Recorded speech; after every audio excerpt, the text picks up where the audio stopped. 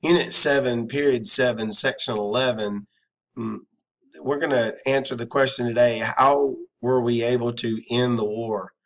And the way we were able to end the war was actually a very secret plan begun by Roosevelt early in the war when a famous scientist that had escaped Germany named Albert Einstein, along with some other fellow German scientists, presented Roosevelt with the idea that atomic energy might be used to develop an atomic bomb capable of destroying a very large target like a city.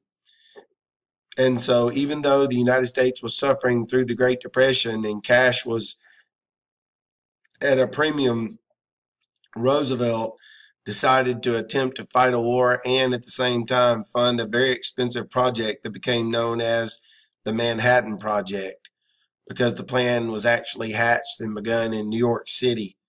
Here you can see a very large esophagus type safe, lead lined safe that held the core of the world's first atomic weapon.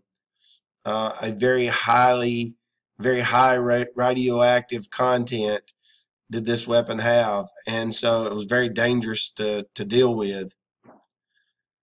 The United States was able to keep this a secret throughout the entire war, all the way to the point where the United States exploded this bomb in Los Alamos, New Mexico, to practice before attempting to drop one on Japan. The core of the bomb was developed in a secret city in Tennessee known as Oak Ridge. This photograph here shows a sign on the exit gate of the base that warns the people there to not talk about what they're working on. It was a complete city built by the government for the scientists and the industrial workers that were going and their families that were going to build the bomb. And it was kept totally secret from the Germans, successfully kept secret from the Germans throughout the entire war. This is a picture of the first bomb that was exploded out in the desert as a result of the work that was done in Manhattan and in Oak Ridge, Tennessee. The first bomb was exploded in Los Alamos, New Mexico. Its location is pinpointed here on this map. And this work was done before the decision was made to drop the bomb on Japan. Here's modern tourists looking at the exact spot. You'll notice this obelisk was placed on, signifying the exact spot where the world's first atomic bomb was exploded.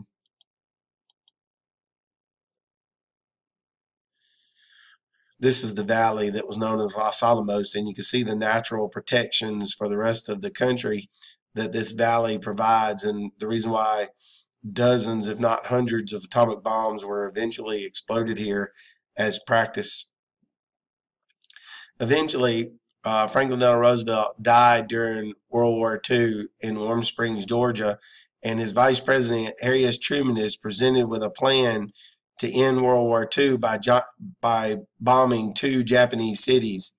He signs off on the order, and the first city to be exposed to an atomic bomb was the city of Hiroshima. And here you can see the damage that the bomb did to the city. This was on August 6th, but the Japanese didn't surrender. So again, on August 9th, the second atomic bomb was dropped on the military city of Nagasaki. And again, you can see the destruction that was done by the bomb. This third photograph is probably the most telling. The top photograph is what the city of Nagasaki looked like before the bomb dropped, and then you can see the level of destruction that the atomic bomb brought on Nagasaki. It's after this dropping of the bomb that Japan surrendered to the United States, and this effectively ended World War II.